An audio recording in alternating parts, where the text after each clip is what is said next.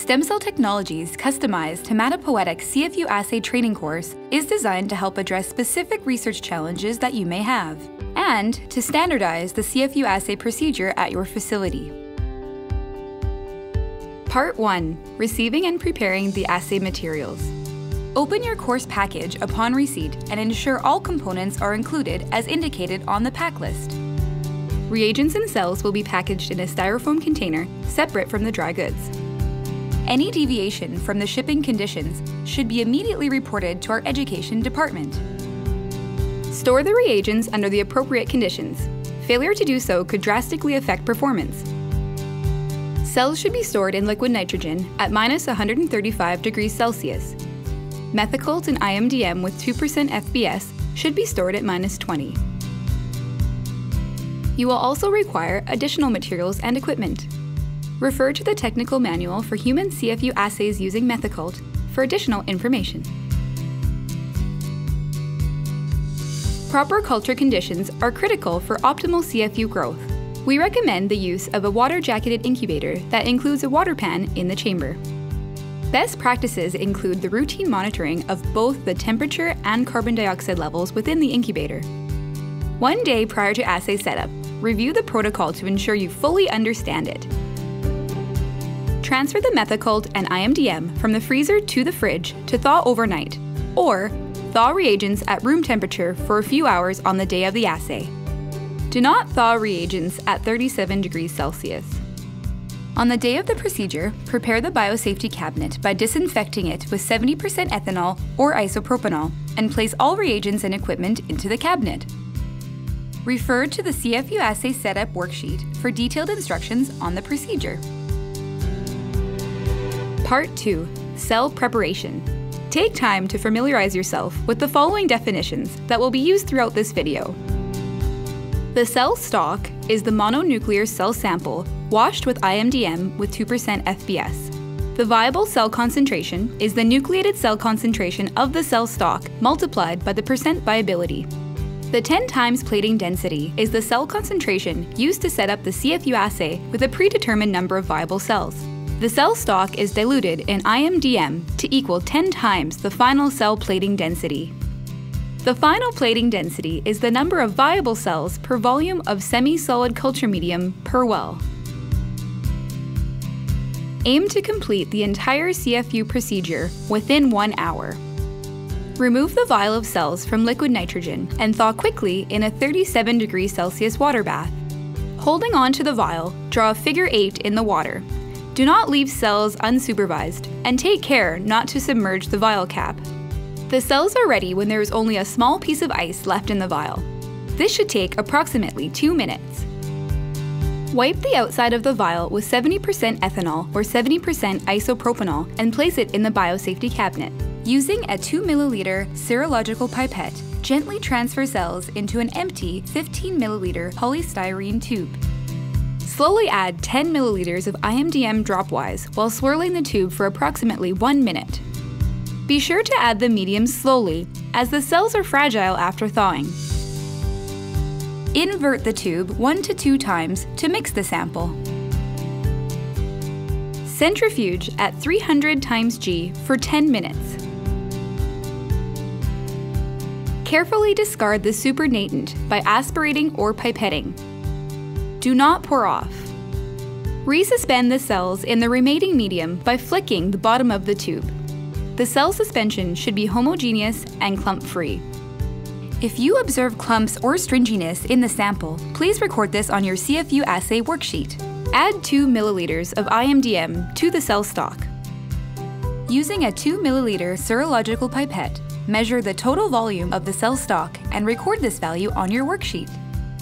Take caution not to introduce air into the cell stock while pipetting. You will now perform 2 cell counts, a nucleated cell count and a viable cell count. Use procedures that have been validated in your institution using either a hemocytometer or an automated cell counter. Ensure that automated cell counters are calibrated to count nucleated cells only. Red blood cells should be excluded. Suggested procedures for manual counting methods are shown in detail in our video How to Perform Cell Counts with a Hemocytometer, available on our website. Record the nucleated cell concentration in the format of 10 to the power of 6 cells per milliliter on your worksheet. Calculate the percent viability of the cell stock. Using the equation shown, divide the viable cell count by the sum of the viable and non-viable cell counts and multiply this value by 100%. Record the percent viability on your worksheet. Preparing the 10 times plating density. Determine the volumes of cell stock and IMDM required to make the recommended volume of the 10 times plating density. Refer to Table 1 on your CFU Assay worksheet for the 10 times plating densities and the recommended volumes you're required to prepare. Here is an example. This calculation will use the nucleated cell concentration and the percent viability recorded, as well as the recommended 10 times plating density referenced on the CFU Assay worksheet. First, calculate the viable cell concentration. In our example, this value is 1.3 times 10 to the power of 6 cells per milliliter. Next, calculate the volume of the cell stock required. In our example, the volume is 0.115 milliliters. Finally, the volume of IMDM required will be 0.885 milliliters. Prepare 1 milliliter of the 10 times plating density by gently mixing the cell stock and IMDM. Part 3. Cell inoculation. You will now prepare the final plating density. For duplicate assays, add 0.3 milliliters of 10 times plating density to a pre-aliquoted 3 milliliter methicult tube. This 1:10 ratio of cells to medium gives the correct viscosity to ensure optimal CFU growth and morphology. Using a 10 times plating density to prepare the final plating density reduces pipetting errors. Vortex vigorously for 4 seconds and let stand for at least 5 minutes.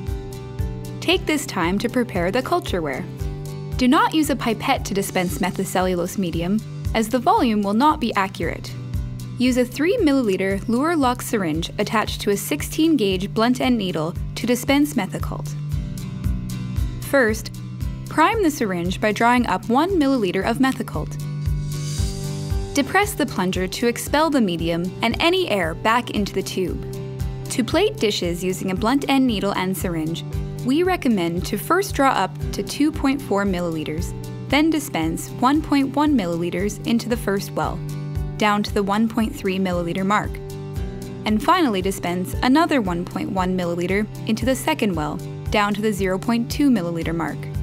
This is more accurate than drawing up only 1.1 milliliters and dispensing to the 0 mark. It will also help you to avoid dispensing bubbles onto the dish.